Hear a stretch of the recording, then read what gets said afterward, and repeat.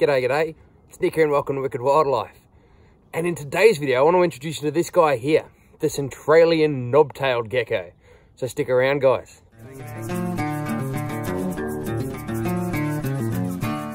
So Australia is home to about 150 species of gecko.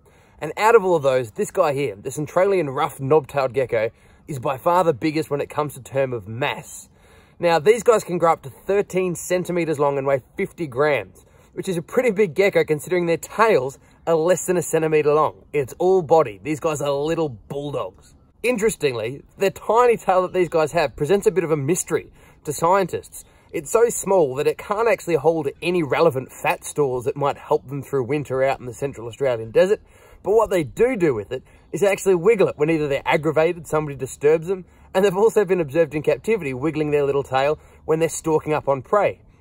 Some people believe this might be something like caudal luring to attract prey, but it doesn't really seem to make sense considering it's behind them when they're sneaking up on an insect. Being the biggest gecko in Australia, these guys feed on a huge variety of insects. If it crawls across the desert and it fits in their mouth, they're going to eat it.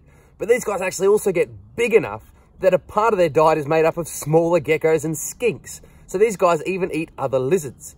Now, they can get a lot bigger than what this fella here is. Females grow a lot bigger than males, in case with geckos. So this guy here is about as big as a boy's going to get, but a girl would be much, much larger. One thing about living out in the desert, of course, is there's virtually no water. And while in captivity, these guys have been observed drinking from a water bowl, it's not like there's a lot of standing water out in the desert. Out in the bush, these guys are getting a lot of their moisture from the prey that they eat, the insects and all the little lizards that they're collecting and eating as they crawl around the bush at night time. But they'll also actually lick droplets of water if ever there's a mist or a tiny little drizzle off their own body and off the surrounding environment, rocks and vegetation, and that's how they get a drink.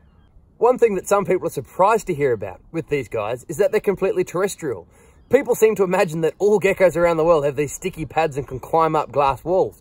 But a lot of geckos in Australia, like this fella here, actually have clawed toes. There's not a lot of things to climb out where he lives, so here's a completely ground-dwelling gecko.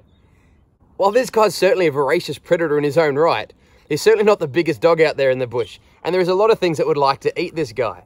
When he encounters a predator, what he'll do is he'll stand on his tippy toes, he'll make himself look as big and scary as he can, wiggle his little tail and hiss. His way of saying, "Don't eat me, I'm a big mean gecko." At the end of the day, the coolest thing about this guy, I think, is his patterns and colours. He looks really amazing. And I'm really lucky to get to film with him today, because he actually belongs to another wildlife demonstrator called Animals Anonymous. So if you'd like to know more about this guy, check them out on Facebook. But other than that, thanks for watching. If you haven't already, please subscribe to our YouTube channel or like us on Facebook. And if you want to become involved with Wicked Wildlife and help our videos get better and better, think about supporting us on Patreon, which is patreon.com/Wicked Wildlife. Other than that, guys, thanks for watching, and as always, be nice to wildlife. Have a good one and take care.